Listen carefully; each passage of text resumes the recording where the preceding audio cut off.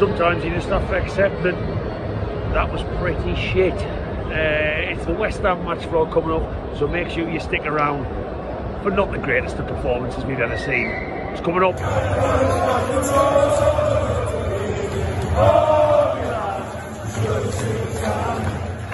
Welcome back to Black and White Banter, you lovely, lovely Newcastle fans. It's match day. I'm just leaving the house. I've just bounced out of the shower. Bounced out of the shower more than normal. Eddie Howe's Wembley mags have got me dancing to Local Hero in the shower, even louder than I normally do, even stompier than I normally do. So I'm just leaving the house, heading over to St.James's Park, just about to jump on the metro. As I said in the match preview, I feel a little bit on the fence with this game. I think it's going to go one of two ways. It'll either be a bit of a stalemate or we'll absolutely batter them. And I think that's because this is a bit of a step into the unknown. Going into matches after just getting to a cup final, it's weird. Like, we've had the most emotional week as Newcastle fans. To get tuned straight back into Premier League action is difficult. But West Ham haven't travelled away from home very well at all this season. We're the better team on paper. St. James's Park, I think, will be rocking because I love the night games. But before I go any further into this match vlog, if you are new to this video, please drop down and give us one of them. Whether you're new or you're not new, that goes a long way. And if you like this match vlog, by the end of this, whack that subscribe. That means a lot to me. So without further ado, let's get over to St. James's Park. Team news will be coming in about 10-15 minutes. Let's get over there now before it gets dark and soak up a bit of post-Wembley reaching atmosphere. How are you, lads? Team news has just dropped. He's gone for St. Maximin. So that was causing debate. I actually fancied Anthony Gordon to come in just because of my trust issues with St. Maximin's defensive capabilities. This is a bit of a fragile West Ham team, so I hope that won't be sort of caught out too much. Isak hasn't made the squad. We all wondered whether he would with that head injury. But St. Maximin is on the left-hand side. So there's going to be loads of Newcastle fans happy as Larry to see him in the team. So let's see what he can do. This is a very, very big chance for him. But apart from that, we are unchanged, which you've got to be happy with.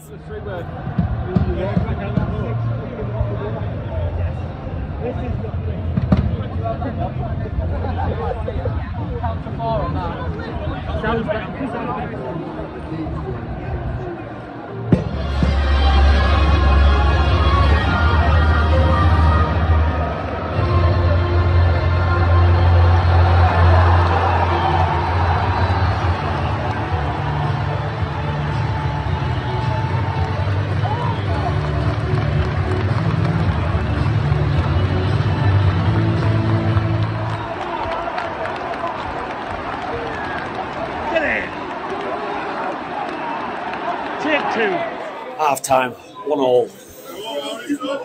Not a very good half that. It really wasn't. We started fantastic, came out the traps. Willock blasted one in. Obviously, it was given offside.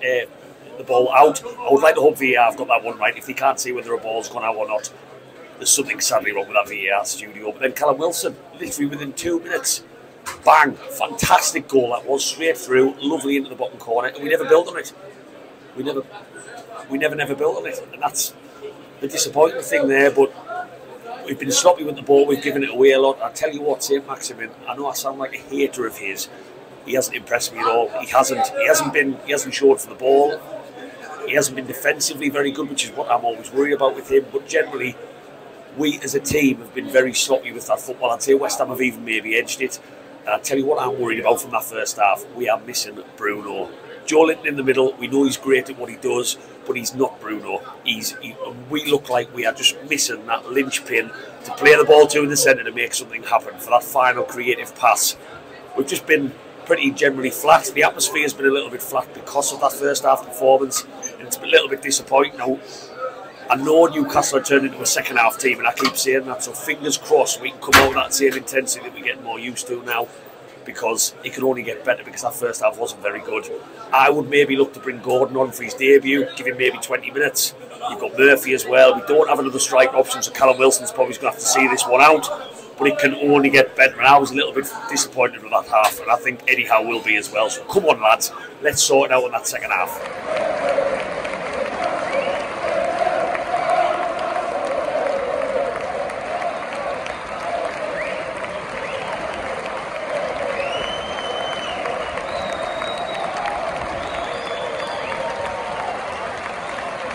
Right, I'm just joined by John. He's just come out of the stadium.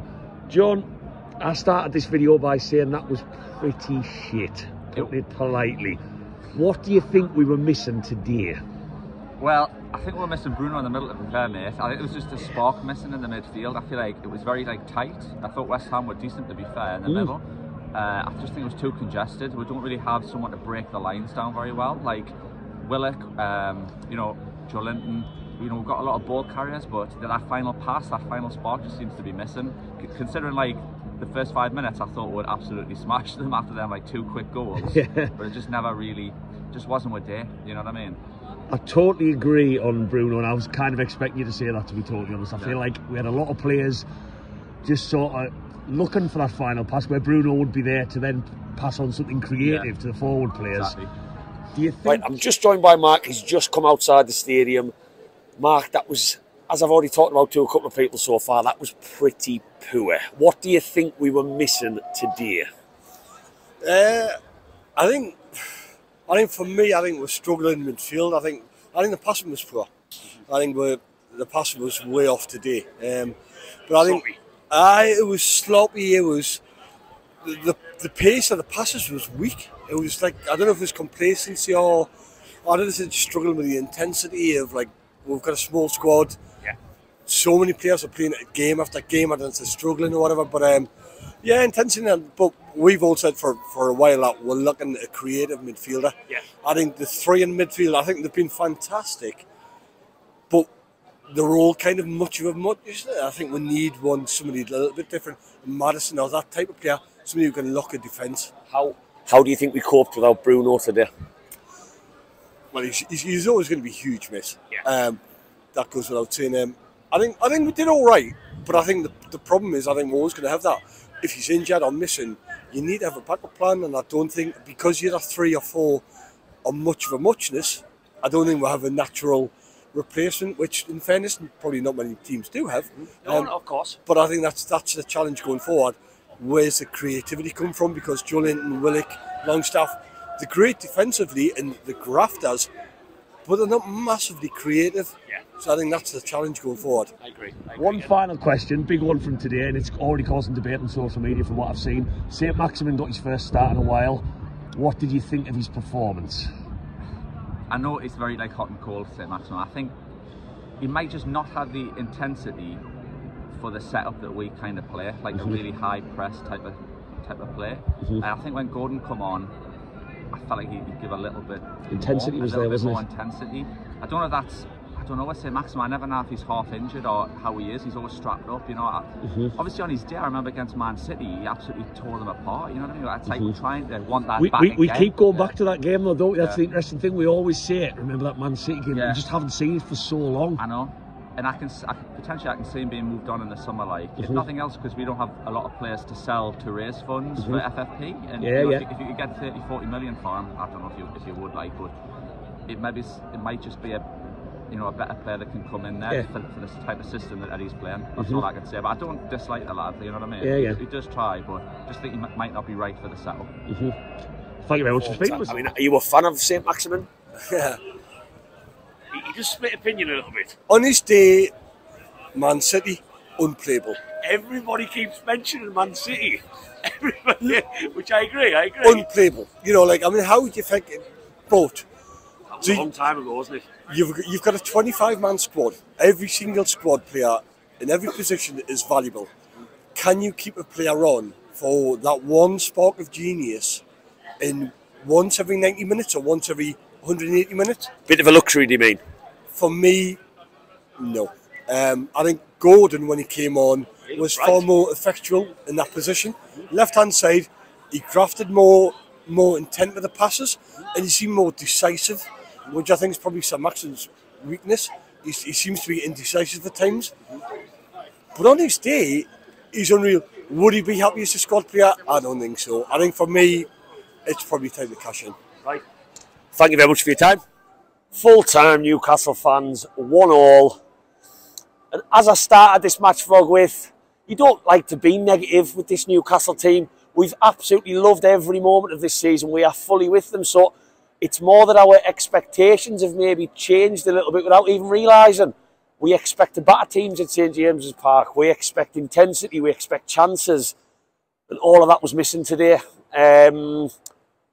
We started the game fantastically. Obviously, Willock banger into the bottom corner, given through VAR to not to be. And then Callum Wilson, before you can even sit back in your seat. Lovely goal, by the way. That goal was very much old-fashioned Shearer-esque to me.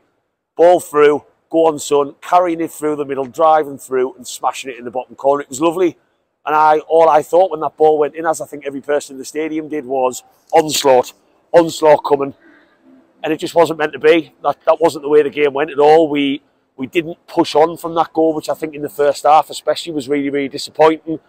Now, everyone's saying it, and I'm going to say it. Bruno really does know what we need, doesn't he? And we know that we need him, more importantly.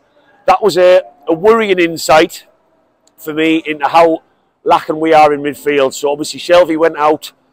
You couldn't write it that Bruno obviously got sent off just after we got rid of Shelvey. So we are very short in there. And what was massive, massive phases of play today was Longstaff having the ball, Joe Linton having the ball, and then looking for what would normally be Bruno in the middle to take the ball and create something from there. And that's what we missed. That's what we really, really missed. There was lots of bursting forward and no option in that centre. Bruno just makes us tick in that way. And Joe Linton, as much as I love seeing him in the centre, he just doesn't offer that. He does some of the stuff that Bruno doesn't, in my opinion, as much. That athletic running. But yeah, it's very easy to say that obviously we're very short in there, but you've got to think Bruno's one of our best players by a country mile. He's one of the best players in the Premier League, in my opinion, in his position. And you don't have another Bruno on the bench. You don't have another Bruno on the bench. So it's the squad depth worries me, because that's an insight into what we are like without a player like Bruno. And obviously with Shelvey leaving on deadline day, it's ironic that he's had this sending off. And I am concerned about that central midfield, because I'm sure in the second half, for example, Joe Linton with his yellow card for diving, he couldn't make tackles at that point. I'm sure Eddie Howe would have liked to have brought another central midfielder on, but he's probably looking at his bench thinking, what do I have? What do I have there? I can't. So, you've got Elliot Anderson at a push. So that concerns me. All we need is another injury. Like, for example, Longstaff to get injured next week. Willock to pick up a knock. We are so limited in that central area. And I think that, if I'm being honest with you, with this Champions League push that everyone keeps talking about, that could be our Achilles heel. That and maybe our chances taken in games as well, because defensively everyone knows we are sound, and we were sound again today. But yeah, Bruno, that was a telltale sign of what we may be missing when we play without him. And Longstaff, Joe Linton, as much as their graft was absolutely brilliant, we need him in that centre to make us tick on a creative level. Obviously, the other player who's the talking point from that game going into it and after is Allan St. Maximin. Nah, not for me. I've spoken to a couple of other fans who all seem to have the same opinion from the ones I've spoken to since coming out the stadium. It's not that I dislike Allan St. Maximin, because I know I talk about him in a lot of videos and not being convinced. I want my mind to be changed, but that's a great opportunity for him today. That's an absolutely fantastic opportunity for Allan St. Maximin today to really knock on Eddie Howe's door and say, right, I'm here. I want to play these next 3 games without Bruno, and I'm going to stay in this team. And he just didn't do it for me. I thought his intensity's not there to suit this team. I don't know, it's a system he doesn't suit. I actually think Allan St. Maximin has changed his playing style to pass it way more than he's ever done before. And that actually makes him a worse player in a way. Yes, passing is important and decision-making is important. But when was the last time you saw St. Maximin get you off your seat by taking on 2 or 3? He's almost looking for a pass straight away now. And he switches off, and defensively I'll keep talking about it. He's not at the races for me, and I think Eddie Howe is still not convinced. And I don't think he'll be convinced after that. I think Anthony Gordon, when he came on in his place in the second half, looked brighter in 10 minutes than what St. Maximin had done for most of the game. And that might sound harsh, but I'm just calling it as I felt like I saw it. I thought Anthony Gordon, to be fair to him, as our new signing, he had a couple of good passes, a couple of little flashes of what he could do on what was a pretty off day. We were sloppy in our passing. Defensively, we were sound apart from the goal. It looked a little bit sloppy from what I could see, but I think passing-wise and intensity, that's one of the worst performances of the season at St. James's Park. It really, really was. Was there a bit of a hangover from what's happened on Tuesday? Not physically, but mentally. So many emotions in the week. Probably lots of players celebrating with the families like your Longstaffs and whatnot. I don't know. That shouldn't be an excuse. Shouldn't be an excuse. Man United went through the same thing They played in the cup earlier in the week and they got over the line. A little bit different for us for what it meant to us as fans. But I thought West Ham were a little bit better than what we maybe gave them credit for coming into this game, me included. I thought they were a lot more organised. But we weren't at the races. And after we started the game so well, that's what was disappointing for me in the first half, that we didn't push on at all. Not helped at all, like I say, by that lack of Bruno and St. Maximin. Almiron, I actually think, was the vocal point for more than what St. Maximin was. And we didn't have great substitutions to bring on, and Isaac wasn't there to bring on neither. But hey, look, cup final in 3 weeks. There's so much still to be happy about. It's not always going to be roses in the garden. Teams are going to start coming here, happy to leave with a point, as we keep talking about, and trying to organise more and more and more to try and match our press and match our intensity. And I think Eddie Howe has set the bar so high that when it's that poor, we can still call it poor, but we have a slightly different expectation at St. James's Park. Maybe not away from home as much, but at St. James's Park, it's become a fortress where we absolutely batter teams. And that's why today was a little bit disappointing. But we're another game unbeaten. We are another game unbeaten. We've got 2 matches before this cup final. All of our thoughts are on that cup final. Do I think we're going to drop off in this fight for Champions League? I do. And that just comes for me through squad depth. And that chances taken that we seem to still be struggling with a little bit. Albeit today we didn't create very much. I do think we're going to drop off. I think we'll get European football. And I'm not a pessimist in that way. I'm not being negative. I just think top 4 might be a bit of a stretch by the time the season goes on. But hey, Newcastle fans, another draw, another game unbeaten, another point on the board in that challenge in those top 4 positions. Cup final in a couple of weeks. It's not all bad. It's never always going to be a great day at the office. You can't expect that 99 times out of 100. We're going to get a couple of days like this, but onwards and upwards. Eddie Howe knows it wasn't great. The players will know. There's another game in a week. Time to recover. Get a couple of players back. Your likes of your Isaacs and whatnot, and onwards and upwards. Newcastle fans, if you've stuck around this long, please drop down and give us one of them little subscribes and one of them likes. It goes a very, very long way. And enjoy the rest of your weekend. The Mags are going to Wembley. We're another game unbeaten. Things are still pretty rosy, even if that game was pretty shit by our normal standards. I'll see you on the next one. Away the lads.